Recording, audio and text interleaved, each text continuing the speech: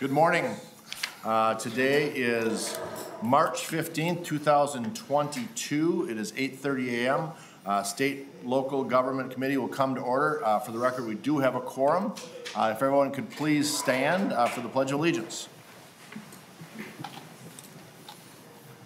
I pledge allegiance to the flag of the United States of America and to the republic for which it stands, one nation, under God, indivisible, with liberty and justice for all.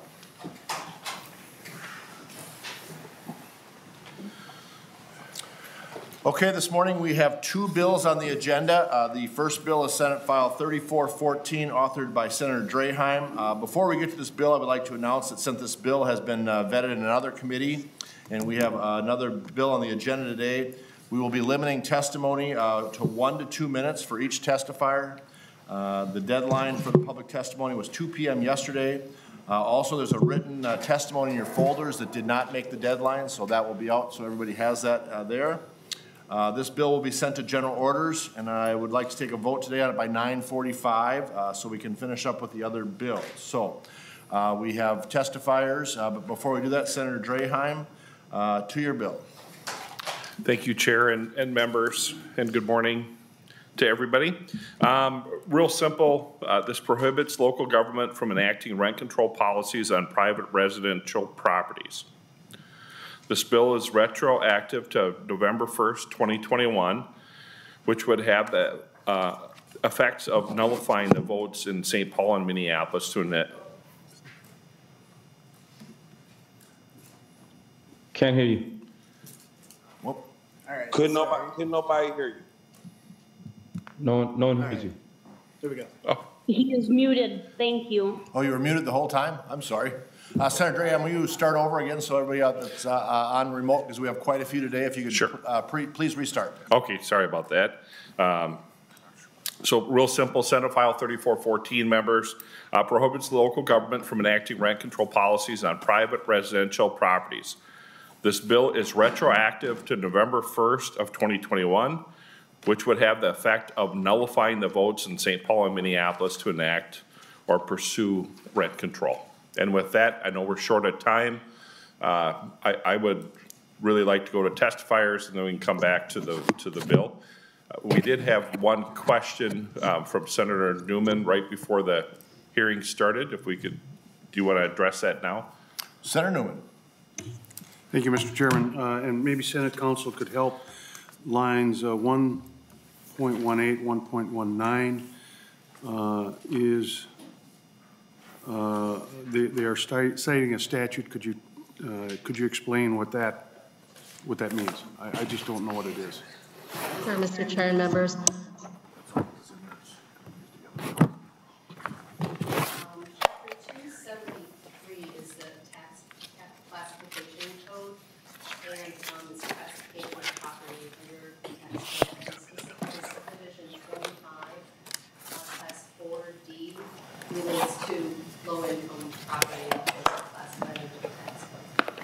So, Mr. Chairman, Senator Newman. It deals with the tax code, not with the prohibition of the rent control. Correct. Thank you, Mr. Chairman. Thank you. With that, we will proceed to testifiers. We have a few in person and we have some remote. So we're going to start with the people in person. Mr. Paul Egger, please come to the testifier stand, state your name, who you're with, and proceed with your testimony.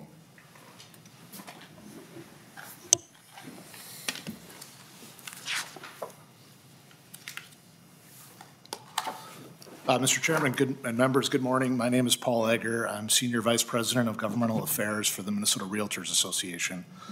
We're a statewide business trade association with around 21,000 members from the real estate industry statewide. Thank you for the opportunity to testify today in support of Senator Draheim's Senate File 3414. I know you have a lot of testifiers, so I'll be brief. Rent control is not the answer to our housing challenges. We need more housing and more types of housing to meet demand, not policies like rent control that adversely affect property owners and reduce the quality and quantity of housing, both now and in the future. Rent control policies create disincentives to invest in the construction of new rental properties. rehabilitate existing properties, and convert buildings from non-residential to residential use. Those are all activities that would either increase our supply of housing or improve the quality of existing housing. Last session, this committee passed Senator Draheim Senate File 912 to repeal the exception allowing local governments to control rents if approved by voters. Unfortunately, Senate File 912 was not enacted last session, and in November, both St. Paul and Minneapolis passed ballot measures on rent control. Over the past couple of months, there have been numerous reports by the media, along with testimony in the Housing, Finance, and Policy Committee over the course of 2 hearings, of property owners, developers, and lenders responding rationally to the passage of those ballot questions by either raising rents, pausing projects, or looking outside of St. Paul and Minneapolis. Rent control is counterproductive to addressing our housing supply and affordability challenges. Instead, the focus should be on how to create the conditions that will result in more housing of all types to better meet consumer demand and achieve a market that is better balanced between landlords and tenants and buyers and sellers. Thank you, Mr. Chair, for the opportunity to testify. Thank you, Mr. Egger. Next on our testifier list, we have Cecil Smith. Could come to the testifier stand, please.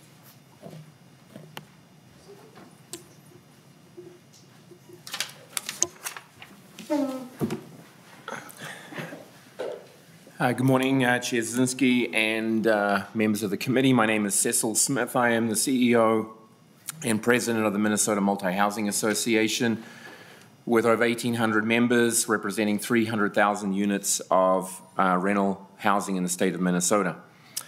Thank you for your consideration of this bill today. With only one city adopting a rent control ordinance by initiative and referendum, we can already see the chaos that it's created. Advocates for the rent control policy chose to create the most restrictive rent control policy in the United States, and it has been disastrous for our housing market. This policy has taken Minnesota off the national map for housing investment. This lack of investment when the population of St. Paul is growing faster than new housing availability is problematic and will worsen the housing crisis in our state. Policymakers should see what is happening in St. Paul and recognize that this is not a constructive way to alleviate our housing crisis. Stopping or pausing on over 3,100 units of housing development in St. Paul is detrimental to the entire state. While the legislature has made serious investments in affordable housing, those investments are small compared to the investments made by the private market. Minnesota should be looking for opportunities to increase investment in housing here. It is bad public policy to drive that investment to other states. It's important to realize that a rent control policy can be implemented in communities around Minnesota with a relatively low threshold. For the city of Rochester, a city of over 120,000 people, a ballot initiative to put this to the voters can be made with just 3,100 signatures. In Bloomington, a city of over 89,000 people, a ballot initiative can be made with just 1,600 signatures. And it isn't just large cities. Small cities like Red Wing could see a ballot initiative pushed in their community with less than 550 signatures. I hope the legislature will support this proposal to reverse the bad policy decisions of our past and look to housing solutions that invest in Minnesota's most needy and build more housing for Minnesota's workforce. Thank you. Thank you, Mr. Smith. Thank you. Next, we have Ann Schulman. I'm sorry if I misspoke that. You did great. Thank you. If you could My state name your is name, Ann. who you represent, and then proceed with your testimony. I'm a renter in St. Paul, and State your name, please, for the record. Ann Schulman. Thank you. A St. Paul renter. I'm a 61-year-old frontline healthcare worker on a fixed income and Minnesota Care. I pay for rent out of alimony that I no longer receive. I could not afford an apartment of my own at my current salary and use retirement funds. For the past 9 years, I've worked for Our Lady of Peace Community Hospice, currently as a contract employee doing Healing Touch, which is better for my back. My yearly salary increase is $0. In January of this year, the rent for the apartment that I'd moved into the previous year increased $100, which is close to 9%. Stability that I had regarding shelter and finances felt yanked away. One reason I was told for this steep rent hike was that they wanted to bring the apartment up to market value to meet this 3% cap. What did they mean by market value? Before I moved into this apartment, It sat vacant for at least 5 months. My current unit is a small 2-bedroom apartment for $1,350 with few amenities. 2 other units similar to mine remained vacant that whole year. Their list price dropped to $1,295. When my lease was about up, I requested my rent be lowered to match market value. Instead, I got a $100 increase. It's predatory practice, and predatory practice is common. The only way to stop such practices in the future is this 3% cap. I live on Marshall Avenue between Cretin and Cleveland, and within these 2 blocks, there are currently 4 apartment complexes going up. It is clear that development will continue in St. Paul and that landlords are crying wolf trying to derail this important ordinance. In addition, housing inequities have excessively fallen on BIPOC households. Please finish your testimony. 2 minutes. Please What? finish up your testimony. That's 2 minutes. This 3% cap will help address inequities and create stability. I encourage the Senate to move away from injurious action that might repeal this rent stabilization ordinance. Give this ordinance support and time. Step back from the brink and let the voters have a voice. We already voted. Thank you. Next, B. Rosas. Please state your name, who you're with, and proceed with your testimony. Awesome. Hi, everyone. My name is B. Rosas. Thank you, Mr. Chair and members of the committee. Like I said, my name is B. Rosas. I use they and them pronouns, and I am a member of the Keep St. Paul Home campaign and Housing Equity Now St. Paul coalition. Over the last year and a half, a lot of St. Paul residents and I spent a large chunk of our time in the heat wave, in below zero weather, talking to over 30,000 people, letting them know about what was going on this next November and letting them know that this policy was on the ballot. So when we spoke to these people, they spoke back and they said that they wanted rent stabilization to pass in St. Paul. This number, of course, was very high. It was over 30,000 people that voted in this last election. That is no mistake. That was not a coincidence, and that was not an accident. It was hard work and organizing that got us those numbers. And what we saw in St. Paul was an act of solidarity. People from wide ranges of job titles, races, cultures came together to address the housing inequities that we see in Minnesota and that we will continue to see if this bill passes. We cannot spread the message that community building is the problem, not when over 30,000 St. Paul residents voted this last November. Taking away the right to organize your community is not only irresponsible, but it goes against democracy. Residents of St. Paul are relying on these votes and are relying on these election results to not get them displaced and to stabilize the rents. Local initiatives here are not the problem. Local initiatives are the solution to generations of displacement, harms, inequalities that still exist in this state. This bill does not tackle any of that. We need to honor the voices of the people that spoke, that got brave enough to speak, and that are still not brought to this table. Thank you so much. Thank you. Thank you. Our next testifier is Tram Huang. Again, could you please state your name for the record, who you're with, and proceed with your testimony. Yes, good morning. My name is Tram Huang. Thank you, Mr. Chair and members of the committee. I am a homeowner in Minneapolis and the Director of Policy and Research at the Housing Justice Center, which is a housing policy advocacy organization and legal nonprofit.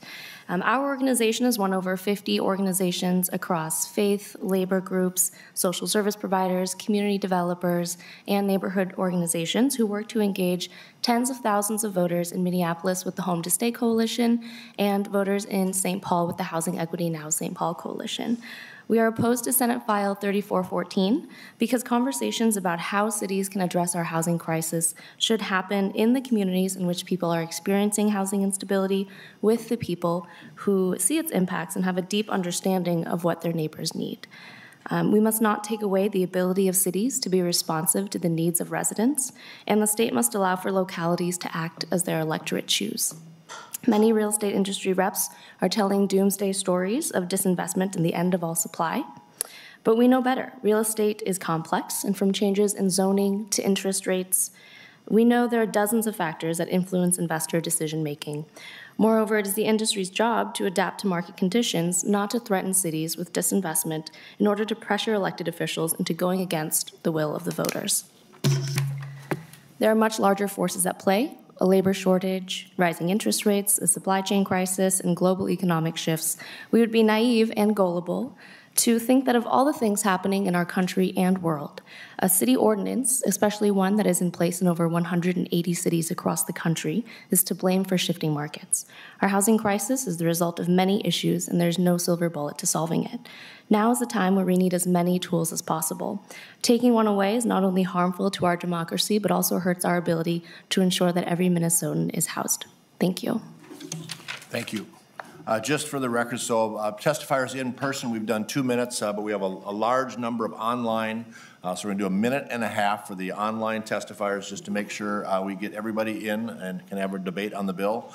So the next one on the testifier via Zoom, I have a Mr. Dana Kennedy. So if you could turn on your mic and proceed with your testimony after you state your name for the record. Hi, I'm Dana Kennedy and I live in St. Paul. I was born into an upper middle class family, but alcoholism killed my father in his 30s. My mother had to sell everything and moved all 5 of us into a 2-bedroom apartment. We lived on the floor on mattresses with cockroaches and weevils. We had terrible landlords and sometimes had to move twice in a year. I don't want any child to go through the crazy instability that moving so many times created in my childhood. So I worked hard to pass rent stabilization in St. Paul. I'm insulted when I hear voters didn't understand what they were voting for. Voters heard both sides. In fact, many of the testifiers who support preemption had $4 million to persuade voters to vote no, yet they lost. Everyone's vote should count. The thought of a powerful few canceling tens of thousands of verified votes is bone-chilling. Please don't pass this bill. Thank you. Thank you. Next, Teresa Delata. Yes, I'm Teresa Delata. I'm a leader with Home to Stay Minneapolis. And I've been a resident of Minneapolis for almost 20 years on and off. The off times have been when I was homeless. Since August of 2015, I've lived in the same 1-bedroom apartment where I now pay over 70% of my income towards my rent. I'm permanently disabled and only able to work part-time. This past summer, I talked with others in the community. A lot of them are also worried about their rent jumping too high, or they will be forced out of their place that they call home. The citizens of Minneapolis voted in November to enable us to create a rent stabilization policy. This was the will of the majority of voters. I need to have my vote matter too. Not now, and now this bill is trying to take away my vote today, take away the vote of a disabled person. I ask you to all vote no against Senate File 3414. Let our votes and the will of the residents be honored. Thank you. Thank you, Ms. Delata. Next, Mr. Youssef. Yes, hello. How's everybody doing? I am Mr. Abdul Youssef. I am a teacher in Minneapolis. And I've been a teacher for over 10 years, active teaching license. I believe that no matter what your zip code or your race or your ethnicity or the background that you're from or your income, we all need rent stabilization for our communities, especially since we all voted on it and the vote was to be passed. And so by directly trying to undo the vote, it is in a way trying to take away the voices of so many people who voiced their vote for it. It is undemocratic. It is a affront to the process of voting itself, which after all, that's how all of the senators and the governors here got their positions to begin with, by people voting. So by undoing this, I believe that it'll be very detrimental to the most to democracy itself, and also to everyone who is in desperate need of it. As you know, every summer in Minneapolis, there's homeless encampments, and those homeless encampments are a result of gentrification because of landlords putting profit over people and raising the rents just so they can make a little bit more money. And by providing rent stabilization, could you please finish up your testimony? we are voting for that to end, and we're voting for stabilization for our kids, our communities, our families, and everyone. So I believe the needs of many outweigh the needs of few, and the few are the landlords who put profit over people, and the needs of many are the citizens of Minnesota who have spoken and voiced their vote. Thank you so much. Thank you, Mr. Youssef. Next, Yes. Ms. Cynthia Brown.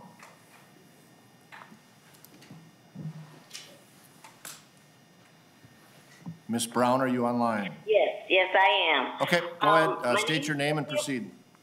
My name is Cynthia Brown, and I am a resident of North Minneapolis and a leader with BBCC. This is my renting experience and how I struggle to pay the high cost of renting in the past. Due to the extremely high cost of renting, starting with losing money from many bogus costs of application fees for subpar housing, ranging from $25 to $75 per adult, just to have my application denied and no refund for the application fee. The current expectations of the housing market is requiring an initial payment of 3 times the rent, which breaks down to the first month's rent, the last month's rent, and a damaged deposit. When my husband passed away, I was devastated. I didn't even have a chance to grieve the loss of my husband. Our landlord, who was totally rude and disrespectful to me, kicked me out of the apartment I was renting. I was struggling to maintain paying the high rent to no avail. I became homeless for 2.5 years, and I felt powerless and hopelessness. I had no one I could turn to, and at the time. 2 minutes, please. Finish up with your testimony, ma'am. Okay. Well, what I wanted to say that as a woman who understands, I am my voice needs to be heard, and my vote needs to count. So I am hoping that you vote against this FS 3414. Thank you, Ms. Brown. Next, Mr. Keisha Steele. Hi, my name is Keisha Steele. I am a core leader with BBCC. I'm also a former renter from St. Paul, now in North Minneapolis. I went from paying $925 in St. Paul, coming to Minneapolis paying $12.75 plus heat and gas. I'm just here as a single mother trying to figure out what we can do about getting rent stabilization. It's hard out here for single parents. It's hard out here for a single person even to get where they need to be. As explaining my process in democracy, I've been here and I just want to create a change and enforce a change. How can legislators give us something and then take it away? We need this change in Minneapolis. We need this change to continue in St. Paul. We want stable housing for our families. Thank you. Thank you, Ms. Steele. Next, Robin Wansley Werlaba. If I mispronounce that, I apologize, but if you could please state your name for the record and proceed with your testimony. Thank you so much. I am Councilmember Robin Wansley, and I get to represent Ward 2 on the Minneapolis City Council. I'm here to speak against Bill SF 3414. I cannot speak for many of you, but I ran for public office because I grew tired of watching our multiracial democracy be attacked and eroded every single day. And we've seen these attacks come in a variety of forms, but it also looks like the legislation we're discussing today. On November 2nd, 2021, thousands of residents in St. Paul and in Minneapolis overwhelmingly voted in favor of rent stabilization. Many of these residents voted because they know that our respective cities' housing stock is becoming increasingly cost burdened as a result of our profit-driven housing market. These residents voted not only because they want to set a new standard of housing equity, but they also want local leaders like you and myself to enact measures like rent stabilization to accomplish this. Twin Cities voters spoke very clearly then on November 2nd. They support rent stabilization, and they want their elected leaders to enact these measures. What the voters did not ask for is for elected leaders like yourselves to preempt it, nor did they ask for you to undermine their vote. With that said, please do not move forward with this anti-democratic legislation if we're all truly committed to building and strengthening our multiracial democracy. Thank you all. Thank you. Next, Kim Hawa Jung. If I've mispronounced that, I apologize again. If you could please state your name and proceed with your testimony. Yeah, thank you so much. Yep, it's my name's Hwa-Jung Kim, she, her. I live in the north end of St. Paul. I'm the executive director at Minnesota Voice. We fight to expand voter access and protect voter rights through grassroots organizing. Minnesota Voice supported the Keep St. Paul Home campaign, and I personally supported the campaign. I'm opposed to Senate File 3414. This bill strips voters of their rights. 60,000 voters in St. Paul engaged with the issue of rent stabilization, which is more than any single mayoral candidate and more than any total mayoral election result in the last 30 years. I'm a former planning commissioner who served on the zoning committee. I'm a former legislative aide to the city council president, and I've worked on many different types of development projects in our city. Before my time in City Hall, I worked at Twin Cities Habitat for Humanity. And over my 5+ years working in affordable housing, the single greatest factor for the hundreds of families I worked with that limited their ability to have safe, secure, decent housing was rising costs of rent. But we know that is not true for the housing market. There are so many factors, not just rent amounts, that influence investors into the development of housing. Even I, despite my direct experience with affordable housing and having worked in City Hall, would never believe that of all the things influencing the state's housing landscape, a city ordinance is to blame. Rent stabilization has been passed in 180 other cities and has been a tool for over 100 years to help alleviate the rising cost of shelter in times of economic crisis. You are limiting a municipality's ability to its residents' needs. Please vote against Senate File 3414. It is a threat to our democracy and is a short-sighted solution to our housing crisis. Thank you. And if you could mute your mic if you're not speaking, we have some interruption there. Next on the list, we have Tahiti Robinson. If you could please state your name and proceed with your testimony. Whoops, you're muted, ma'am. You're muted. Oh, hello, can you hear me now? Now we can, go ahead. Okay. Hi, my name is Tahiti Robinson, and I'm addressing you today as a resident and a BBC leader concerning Bill SF 3414. I'm here because of the struggle that my son has had finding an affordable place to rent. I'm able to enjoy a fixed rental space that I would like everyone to enjoy, but more realistically, to enjoy stable rent. I was feeling optimistic when I saw that my vote to change my city charter to allow rent stabilization was successful. But now I am very concerned that my vote will be nullified. This bill is moving in the wrong direction for a lot of disenfranchised people. It will send a very strong message to the concentrated of people of color that live in the metro area. I not only remember, but I enjoy the Voting Rights Act of 1955, which banned literacy tests and other methods used to disenfranchise Black voters. This bill feels like it's designated to discourage voters in the metro area.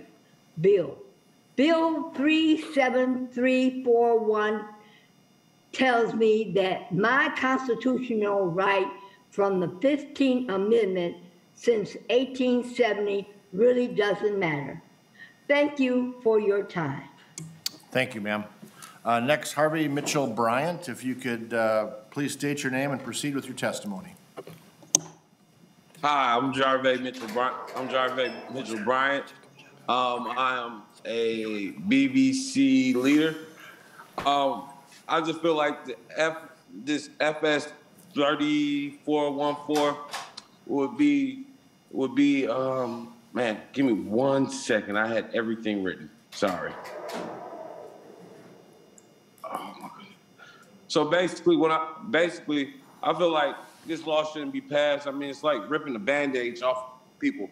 You know, I've been a young black man in the community trying to find affordable housing renting, and it's like if we have this law passed, it's not going to be able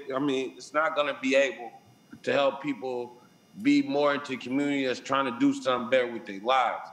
And for people that's just like me trying to get here and just trying to live a successful life and have fun and enjoy some of the things that even the people like you that's sitting on the bench enjoy.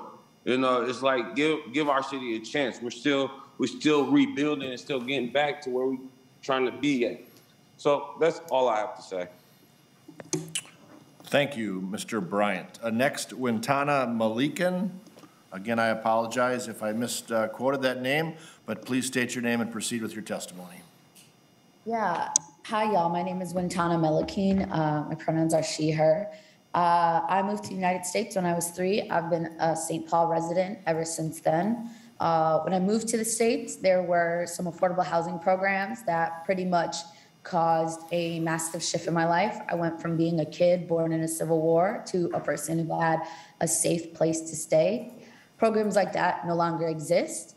But programs are like that are what got me out of poverty. They're what got my family and my 3 siblings out of poverty. I had that opportunity to go on and work for an amazing organization and start amazing businesses, to having siblings who currently work for our state government. And that was all through programs that formerly existed, programs that are no longer funded and supplied. I joined a coalition to provide rent stabilization. That coalition was supported by a majority of voters in St. Paul. That was won. It was designed, the policy was designed by the people who are most impacted by it.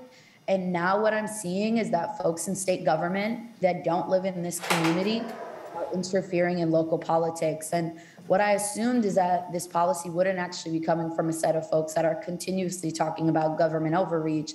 And I'm just confused as to why people are stepping in to dismantle the request of an individual community. We work together to pass this policy, and I'm just confused why there are a set of folks not from here working to dismantle it. And so I encourage everyone, irregardless of party, irregardless of belief or position on this policy, to not dismantle our voting rights, to not interfere in our local politics, and to continue to let the actual residents of St. Paul and what other city decides to do this in whatever way they want to govern themselves as they have the right to. Thank you. Next, Rara Navarro, please state your name and proceed with your testimony. Hello, thank you. My name is Rara Navarro. I work for Wesco, pronouns her, she, and I am opposed to Senate File 3414. I am a St. Paul renter, and I live on the west side, that is District 3, Ward 2. I grew up in St. Paul. My family has faced displacement multiple times due to rent hikes. I believe in the power of voting, whether yes or no. In November of 2021, over 30,000 residents voted yes for the rent stabilization in the city of St. Paul. Every single precinct in my neighborhood voted in for rent stabilization. Our votes matter and should be respected, not undermined. Democracy is we the people, not we the corporations or we the profits. If we do not have something to stop prioritizing the profits over people, homeless encampments is what we will have to normalize and desensitize ourselves with, because encampments will become the only available options for the people who have been marginalized. When we stabilize the rents, we stabilize our homes.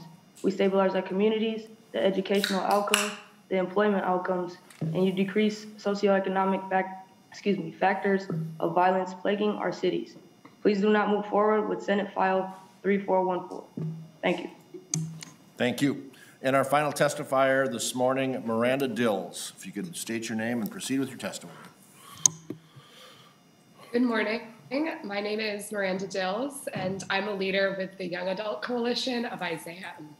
I live and rent in Minneapolis in the Whittier neighborhood, and since I started renting, I have experienced landlords that have abused their power and position. I've also talked with hundreds of people through the course of the election last fall who have a similar experience. I've heard so many stories from friends and peers about the struggle to pay rent or find affordable, dignified places to live that meet their basic needs. And this fall, voters were clear that they wanted our city to have the power to pass a rent stabilization policy that would meet the needs of the people of our city. I am so insulted by the suggestion that Minneapolis voters did not understand what they were voting for. And I'm angry with the corporate landlord lobby and other interest groups who keep repeating this. In 2022, when voter rights are being curtailed across the nation, I can't believe this body would even consider a bill that retroactively voids the votes of 53% of the people in Minneapolis who voted for rent stabilization. Whether we are white, Black, or brown, we all have a right to have a say in our communities. I urge you to not move Senate File 3414 any further. Everyone's vote counts, and our vote is our voice on policies that have real implications on our daily lives. So to try to take that away from us is unacceptable. Thank you. Thank you for your testimony, and I want to thank all the testifiers for abiding by the time limits. Everyone did very well, so thank you for that. Senator Draheim, any final comments before we go to member questions? Thank you, Chair, and thank you, members, and thank you, testifiers. We all know how complicated the housing issues are, but they're really important. And a couple takeaways that I have, we all know rent costs too much. We all know buying a house costs too much. And that is partially because of the supply and demand. Right now, we have very low supply. It is pretty well agreed upon that we have a deficit of homes. The number varies depending on who you talk to, but the number that I throw around the most is about 50,000 housing units. We're short.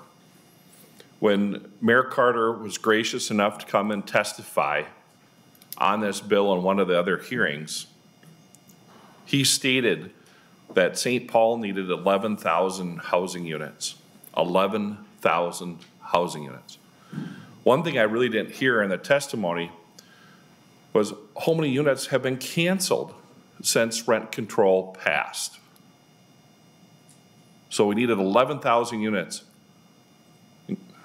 Over 5,000 housing units that we know of have been canceled because of rent control passing. Now, there are a couple of changes they're proposing to what passed in St. Paul, but they don't even have their terms defined. They don't even have what rent is defined yet. And some people might go, well, what do you mean, what rent is? Does it include utilities? Does it include parking? Does it include internet? A lot of questions. I know people that work in the Senate building that have been affected of landlords raising the rent before this gets enacted here in a couple of months, from 40 to 60%. That is crazy. I feel their pain. When we look at how the state has reacted to housing, it's concerning to me, and that's why I think I've been probably the loudest voice up here the 6 years for housing, pushing it, pathway to home ownership, the equity gaps. I've been the loudest voice on all that. But we spend, when government finances a housing project, we spend in the low threes and outstate up to $600,000 per unit. So in St. Paul and Minneapolis, it would be closer to the $600,000 per unit cost to build one apartment unit, not per building, per unit. So you take that times that 5,000 units that have been canceled, put on hold, underwriters backed out, underwriters meaning the banks that are financing the project. That's another angle that I don't think all the testifiers understand. Obviously I could go on and on and on. I think I'll take questions if it's okay with you, Chair. One other point before we go there, permits in St. Paul have dropped 80%. 80%. Nationwide, they're up 17%. Minneapolis is up 68%. But in St. Paul, they've dropped 80%. Obviously, because of rent control. Otherwise, their neighbor wouldn't have been affected. So thank you, Chair, and I'll stand for questions. Thank you, Senator Draheim, and thank you for your comments summarizing all the concerns and some of the questions that I know are out there. So Senator Bingham, you're first on the list. Thank you, Mr. Chair, and thank you, Senator Draheim. You know this is a complex issue for me because I agree with you that the initiatives actually haven't done what they set out to do, actually. I hope that St. Paul revises their initiative so that new builds are included in it, because I agree what you've said is accurate about the St. Paul and the building permits and things getting pulled and dropping. So I hope they figured that out. And I agree with you that rent is too high. And the testimony today, I especially want to call out Mr. Navarro. I mean, what a wonderful testifier and testimony. So I appreciate that. Because what he said is accurate as well. So this is just, I think, a situation where both sides have issues and concerns, none of which should overturn the results of an election. And so these initiatives are problematic and they need to be fixed. And I have faith in the advocates, I have faith in the people, and I have faith in the local government that they're going to do that. And I want to draw attention to two letters in the packet of the League of Minnesota Cities and Association of Metropolitan Municipalities, otherwise known as Metro Cities, opposing this Senate File 3414. There is no House companion. The state's failed, and you have been a strong voice, Senator Draheim, for initiatives and such. But the fact of the matter is when I meet with my cities and when I meet with my counties, you know what they want? They want housing bonds, because you're right, the developers are coming. They're coming. They want to build this, and that means good jobs for our trades folks. So we need to, we have a lot of one-time money, Senator Draheim, and I hope that at the end of the day, when a bill is signed, we have a lot of money set aside for housing bonds, because we need it. Because then the CDAs and all these other local governments, the EDAs, housing authorities, all can match those dollars and build and get people housing with dignity so they can invest in their communities. We need additional money for rent assistance. More people are choosing to rent, and the rent is too high. There is no doubt about it. Housing is just, it's very expensive, and it shouldn't be. We can argue about why, and you know what? People on both sides of the argument have valid points. So it is a supply issue, Senator Draheim. But it also is the fact that there are landlords that take advantage of this, too. So there's arguments to be made on both sides. But regardless, the big hand of government, the state coming in and taking over a local government, reversing a decision, is something that I would never want to do. And I think preemption is not the answer. The answer is let's invest in housing bonds. Let's invest in renters assistance, and let's work with our local governments on building codes, and streamlining a process for permitting. All of these issues have increased the cost, and not to mention supply chain issues, Senator Draheim. So I'm not going to be supporting this today, and I am going to stand with my local government and against preemption, but with the voters' voice. Thank you. Thank you, Senator Bingham. Senator Swedinski. Thank you, Mr. Chair. Thank you, Senator Draheim, for bringing this forward.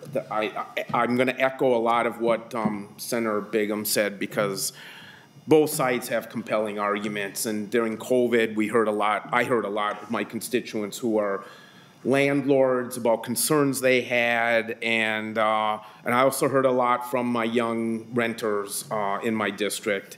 And both sides have, I don't know what to say. They're just, both sides are 100% correct.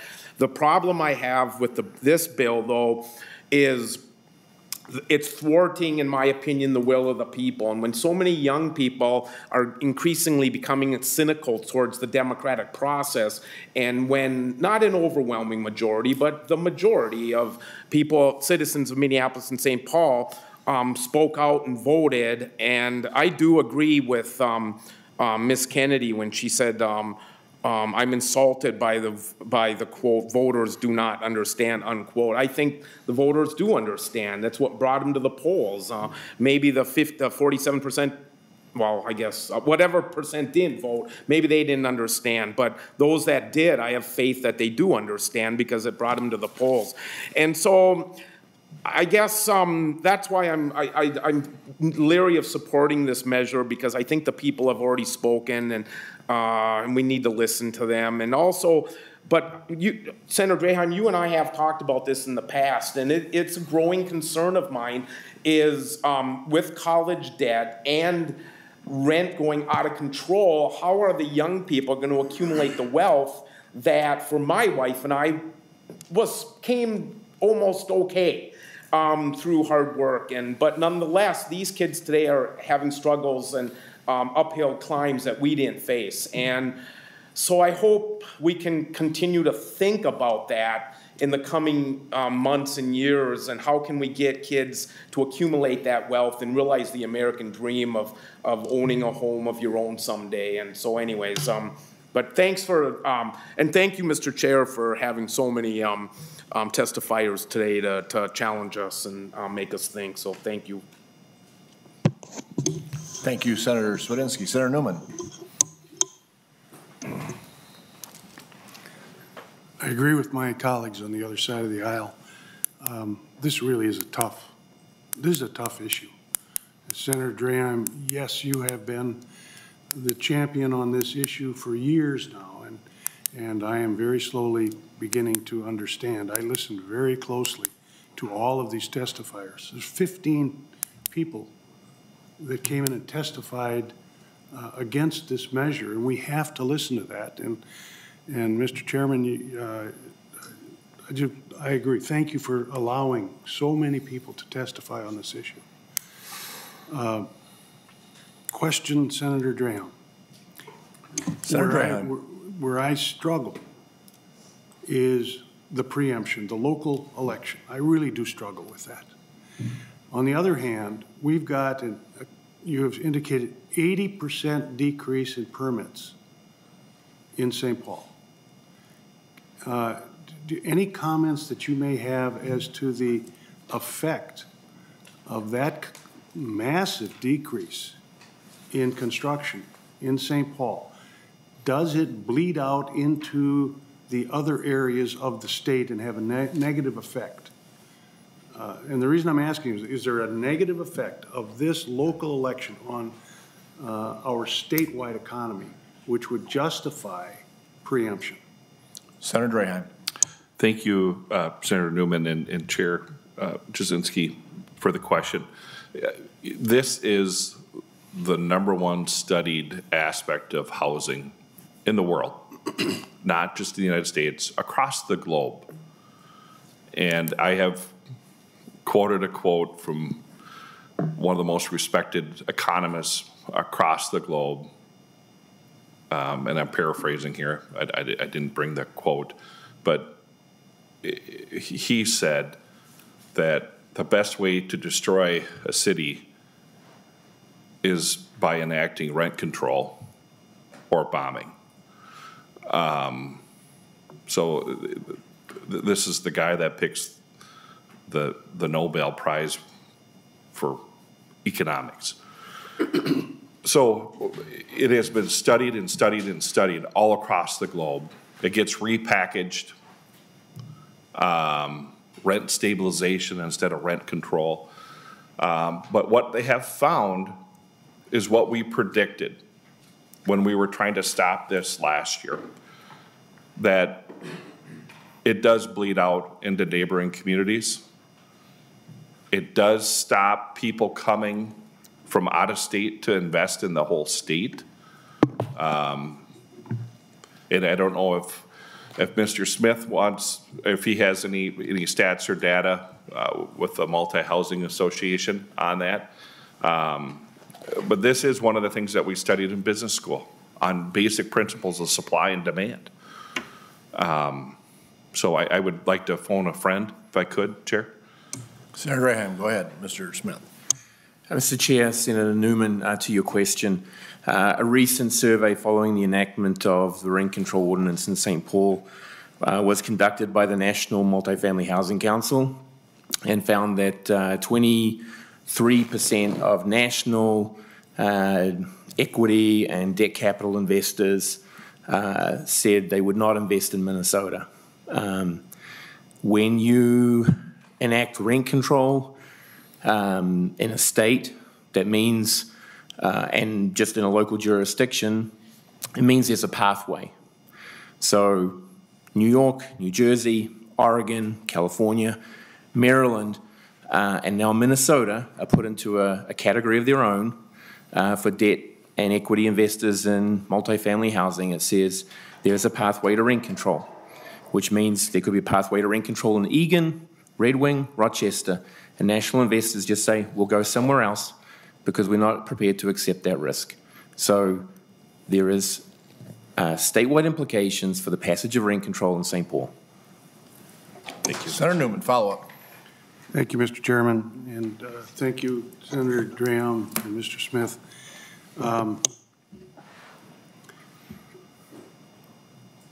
The issue here, of course, is preemption versus local control, local election. And there are compelling interests on both sides. There are 7 senators sitting in this room out of a total of 67. So what I've decided I'm going to do is I'm going to vote to pass this bill out of this committee. And I would sincerely hope that we will hear from our other 60 colleagues on this issue. I don't want to just rely on the 7 of us. The compelling testimony on the part of the folks who are opposed to this. There's compelling testimony on the folks that are in favor of this bill. And I think that we ought to continue this discussion. And local election versus preemption, boy, that's a tough one. So I want to hear from other senators other than the 7. So, Mr. Chairman, I will be supporting moving this bill out of this committee. I don't know what I'm going to do after that. Thank you, Senator Newman. Senator Uyghur. Thank you, Mr. Chair. Vice Chair Newman, I appreciated the comments about the dilemma, perhaps, that you're faced with on the preemption argument. For the jurisdiction of this committee, I fundamentally, strongly support local control, and we, the people, for deciding for those areas that we have carved out. We are all elected, local officials are elected, and we have a remedy in place for people to respond, to petition their government. If we disagree with something, we don't take away that right. That is inherently dictatorial. I think it goes contrary to our very democracy. Are there problems? with rent control, with the housing. We have a crisis. That was the message that was sent by the voters in St. Paul. There is a crisis, and it's up to us collectively at all levels to figure it out. They sent a message. They have that right to, and I vehemently disagree with taking that right away from the people because we disagreed with the outcome. We need to figure it out. Thank you. Thank you, Senator Uyghur. Senator Howe. Thank you, Mr. Chair. And with that, then, I guess then we should stop with the building codes that goes to any city. We force the building code on anyone with a population of 2,500 or more. We should stop that. There's a lot of folks that would like us to do the state building code statewide, but it's not that case. So I'm torn with the fact that there's all kinds of mandates we do with all kinds of things statewide.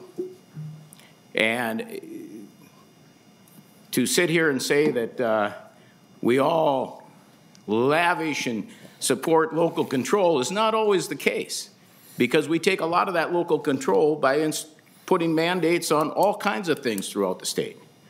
So, and some of that is to restrict that local control from that availability to what is out there. And so I'm a big supporter of local control, but in some respects, I'd like to see us force the building code statewide. So it's you know, you have to look at the issue, and it's not always easy to do that local control piece. So as much as we'd like to say we would like to make that all, to do away with all state mandates and do just local control. So it's, you have to look at the issue, and when one thing happens in one city that affects statewide, we have to be careful on how we constrict that and take into account the effects. Because if you want to grow wealth in someone, home ownership is where that should be at. And this does not help. I mean, we have to watch that, and we have to do what's important to grow home ownership. I don't think rent control does that. In fact, I think the place that I rent down here told me they weren't looking to do an increase until this got passed. And now my rent skyrocketed. So as much as I support local control, I agree with Senator Newman. I think this needs a wider discussion, and I think the full Senate should take a look at this. Thank you, Mr. Chair. Thank you, Senator Howe. And I'll make a couple comments as well. I think we've had great discussion. We've had great testifiers. I totally get. I would echo Senator Draheim has been a strong opponent of making sure that it's affordable. People can live in apartments with not seeing rent increases.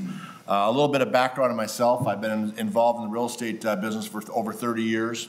From appraisal to property management to development. At one time, owned and operated over 350 units myself. Owned or operated, had 16 units myself that I developed. And I definitely understand the concern of a developer coming in wanting to build when you're restricted. The apartments that I built were not separately metered for heat.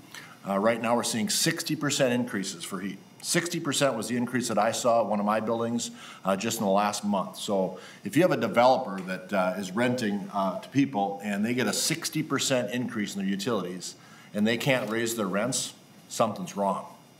And that's what's going on out there right now. I did have a conversation with an individual who lives in St. Paul who did vote in favor of the rent control.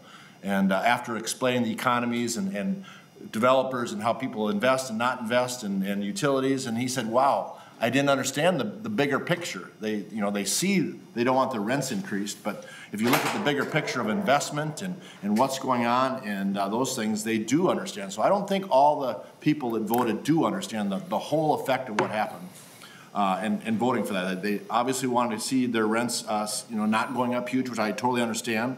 I will tell you, in the apartment that I live here in St. Paul, I've actually renewed leases about 3 or 4 times since I've been in the Senate. I've never seen more than a 5% increase, never over. In December, underneath my bill, 43.79% increase. 43.79%. Now, again, the taxpayers here in the state are paying for our rent, but they're not paying for staff and other people. So 43.79% increase in 1 year. Something's wrong. And I'll echo also on the local control. Being a mayor, I know Senator Bigham was involved in county stuff as well. You struggle with that because of local control, what you're doing. But if it has an impact on the overall health of our state, then maybe we should step in. Now, there are a lot of us who are not happy with what happened in the civil unrest, and we've statewide made some changes in law enforcement because of what happened in Minneapolis and St. Paul. So I think if this is done, we're gonna have the same issue of trying to correct a few things that have happened because of this being put in place. I think there are some unintended consequences that have happened with this. I think the city of St. Paul will admit that. I've had a conversation with Mayor Carter as well and told him about my rent increase. So we've had that discussion. So I'll be supporting this bill. But I do struggle just as much as Senator Newman does with the local control issue. But again, I think if it impacts the effect of our overall health of our state, then we do have to take into consideration that and maybe make some changes. So again, you're seeing it, and I think it's going to extend through Minneapolis, St. Paul, and continue out through the state. It's going to cause housing crises throughout from the metro outward, and it's going to have an effect. So I think that's our duty to step in and make that change and put it to the full Senate, as Senator Newman said. So I will tell you, I struggle with it eventually, and I've had this conversation with Senator Draheim about should we hear this bill, should we not? But I'm really happy we did. We've had great conversation, and I think we're going to have a bigger discussion as we continue on. So, Senator Westrom, you want to speak? Thank you, Mr. Chair, and just Senator Draheim to the bill, and then some comments. The preemption part. Is that, if your bill changed, and I'm not proposing changes here, but as discussions go forward, other senators and legislators look at it, could your bill survive without the preemption, leaving it to the 2 communities that have passed it, but changing it going forward so everybody's prospectively looking? Just comment on that if you could, as we hear some discussion, and then I'd like to offer some other comments from a perspective of a district that borders 2 other states. And Senator Draheim. Senator Draheim. Thank you, Senator Westrom and Chair. You know, we obviously can take out that piece of it, but government exists to protect individual rights. Individual rights. Rent control violates property rights of the landlord and is essentially government taking from the individual. State policy should be more focused on protecting the rights of citizens than the power of government, any government. Mm-hmm. So to the rights piece, our Constitution is designed to protect the rights of the individual, even if the majority of the people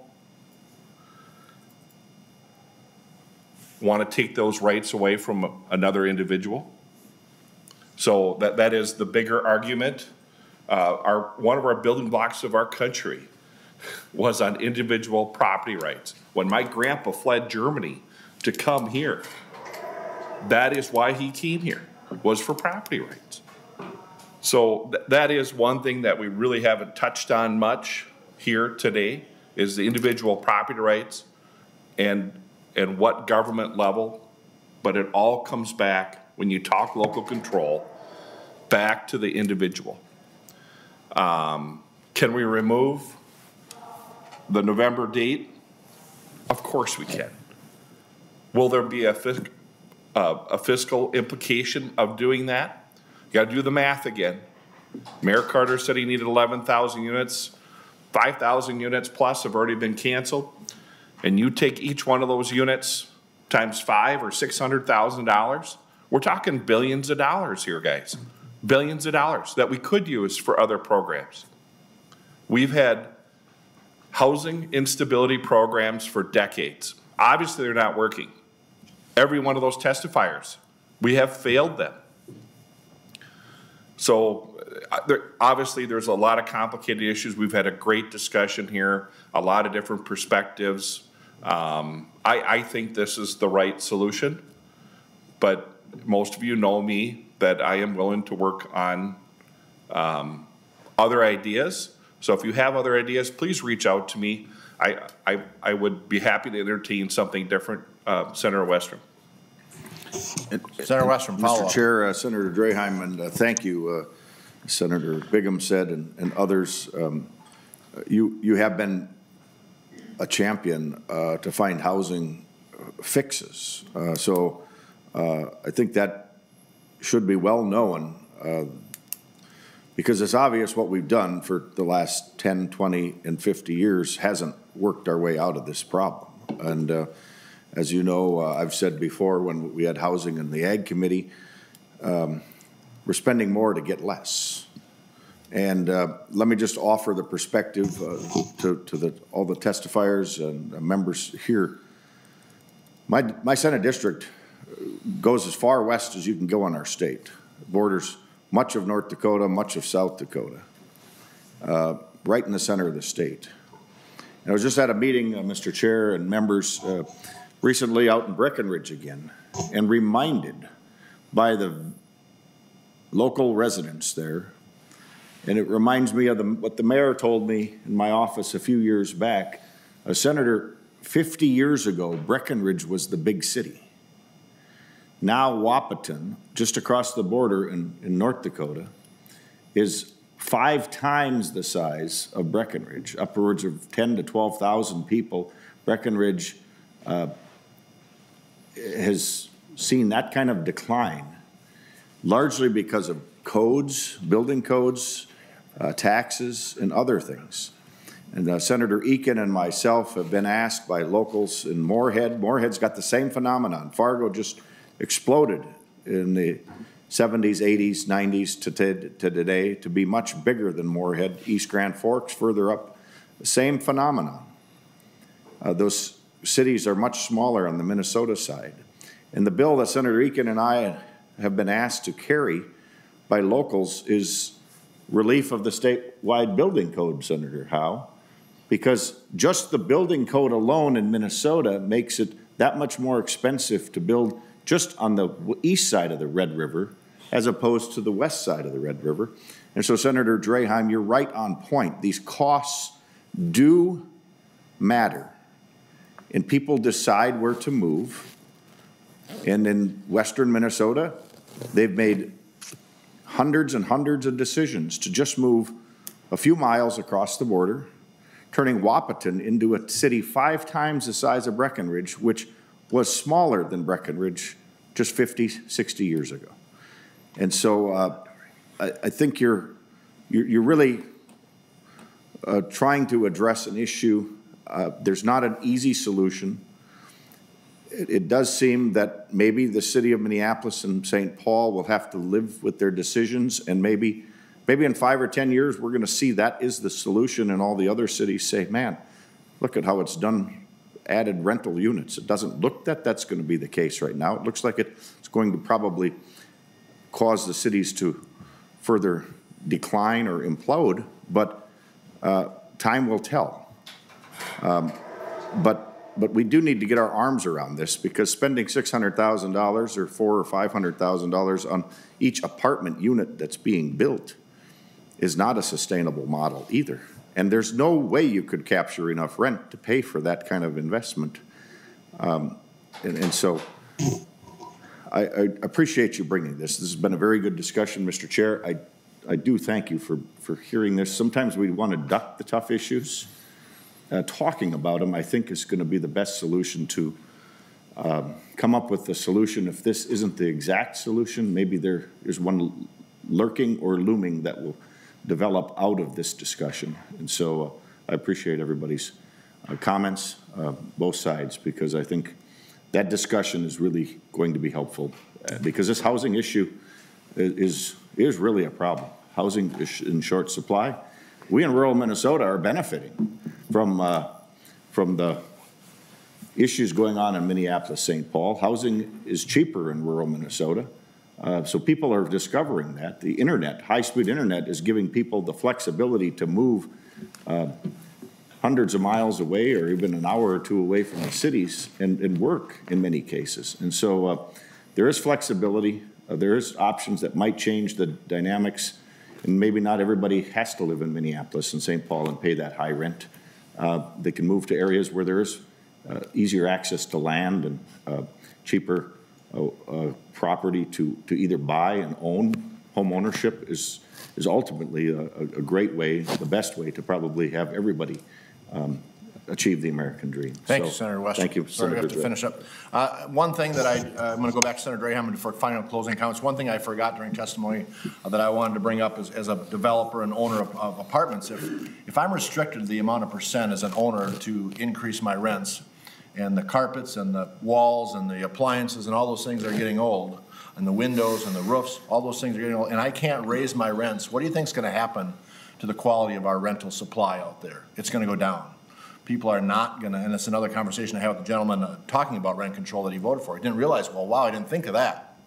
So again, I think there's some unintended consequences that people don't realize what's happening. Again, if you're a developer and you can't raise your rents and your carpet needs replacement and you need to paint your walls and your roof needs replacement and you're not doing those, there's issues. So it does have an effect. We had a great conversation today. I want to thank everyone for that conversation. So with that, Senator Draheim, closing comments. Yeah, I once again want to thank all the members and thank you, Chair, for the hearing. I think this is vitally important for our state. You know, homes are so important. This last year really spotlights how important having a safe, stable home is. I have a lot more bills coming on housing that deal with codes and costs, et cetera. You'll have hopefully a chance to vote on those also down the road. If there's one bill that I think would make the most difference in housing costs, I think this is it for the metro area. As far as housing infrastructure bonds, we have done more housing infrastructure bonds in the last 5 years than the previous 25 years. We have invested hundreds of millions of dollars into housing. So it isn't like we're not trying to do the right thing. I think we are. And the emphasis, obviously for me, the end goal is home ownership and the pathway to get there. But as discussed earlier, how can you save up for a down payment when you're spending every penny on rent? I get that. But the only way we solve this problem is to build more units. So we need all hands on deck to build more units. Rent control, as we heard through testimony, hurts our ability as a state to build more units. So please support the bill. I appreciate your time. I know we've ran long, so thank you. Thank you, Senator Draheim. Actually, right on schedule at 9:45 was our goal. So with that, Senator Newman, would you please move the bill? Thank you, Mr. Chair. With that, I would move Senate File 3414 be recommended to pass and be placed on general orders. Well, thank you. Senator Newman moves that Senate File 3414 be recommended to pass and be placed on general orders. All those in favor say aye. Aye. Aye. All those opposed say no. No. Motion carries. Thank you again, Senator Draheim. Thank you, members. Next on our bill, our agenda, the final bill of the day, Senate File 3564. Senator Wiklund, apologize for making you wait all this time because you've been here the whole time. So with that, I'll turn it over to Senator Wiklund.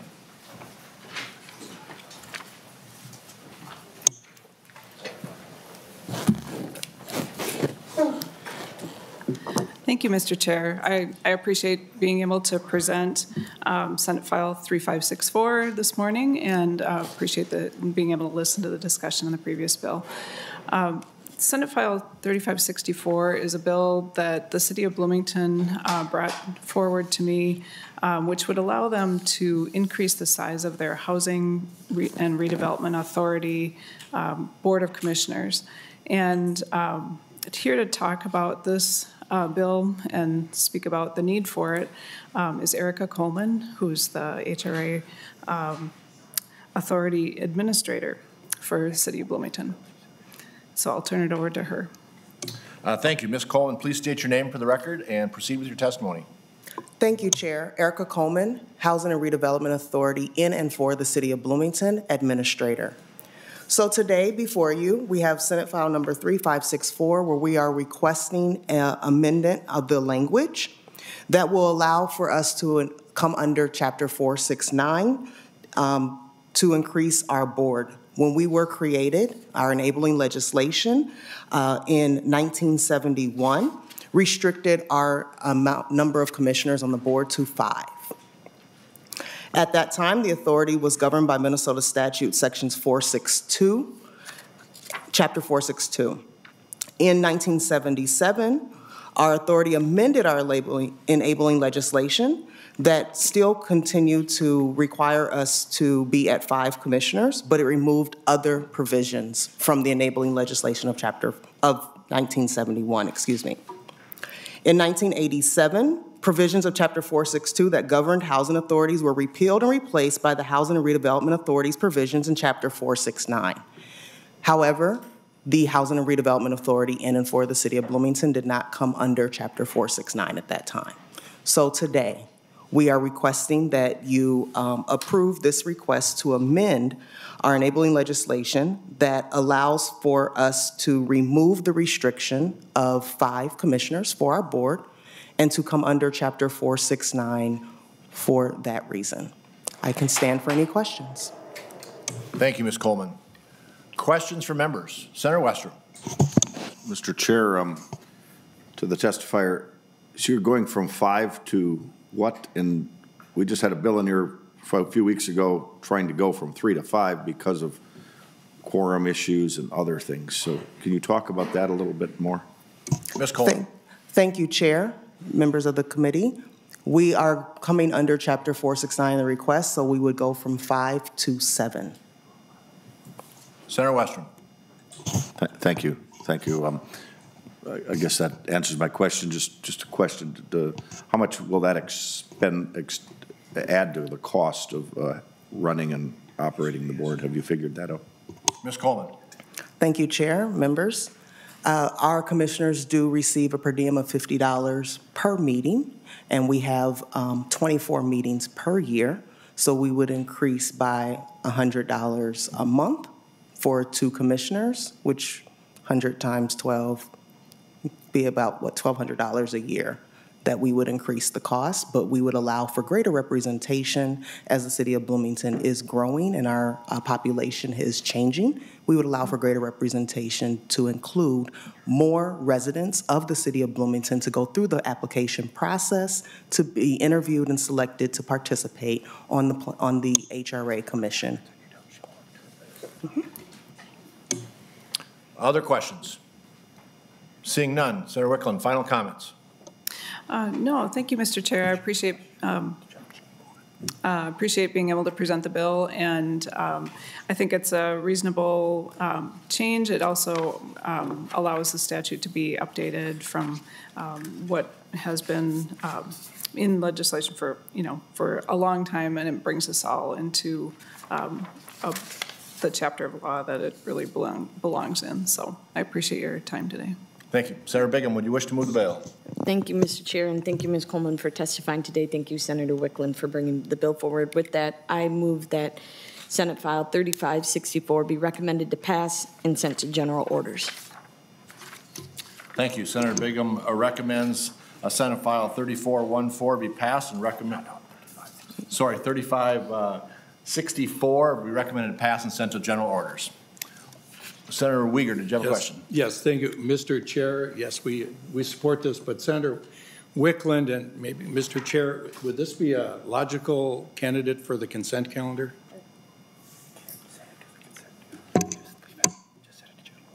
we're just going to send it to general orders. Thank you, Senator Uyghur. Motion is made. All those in favor say aye. Aye. Aye. All those opposed say no.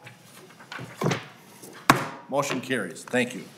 There being no other items on the agenda today, we are, Senator Swedinsky, did you have a comment? Yes. Thank you, Mr. Chair. I do have a comment. Go ahead, Senator.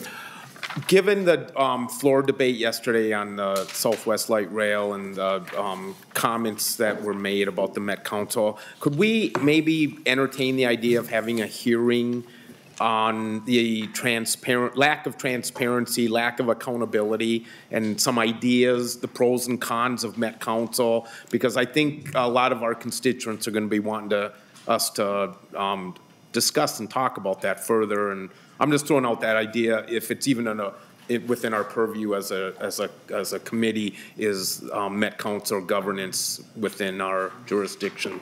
Thank you, Senator. So it's just an inquiry for the chair. Yep. Yes, and it is under our purview, so we can do that. We've had some discussions on the schedule. We are approaching deadline here, but we'll see if we can get something on there, at least informational. I don't know if we have the consensus to go forward with a bill, but I will definitely give it some time and consideration. Yeah, and I wasn't even looking at a bill because a legislative audit report would probably suggest, but just an informational hearing. Sure. Senator Bingham. Thank you. To that point, I have the bill introduced for the blue ribbon recommendations from, what was that, Senator Newman, like 3 years ago, 2.5 years ago that was done? Probably more than that, 3 years ago. And Senator Duckworth and I introduced that. And so I mean, that might be, even if it's informational, it might give you at least a platform to start on. And I think we have several other bills, so we'll see if we can fit it in the schedule. The ones that we need to pass will get by as well, and then if we have time, we'll definitely do that after we get through first deadline. So thank you, everyone. Being no other items on the agenda, we are hereby adjourned.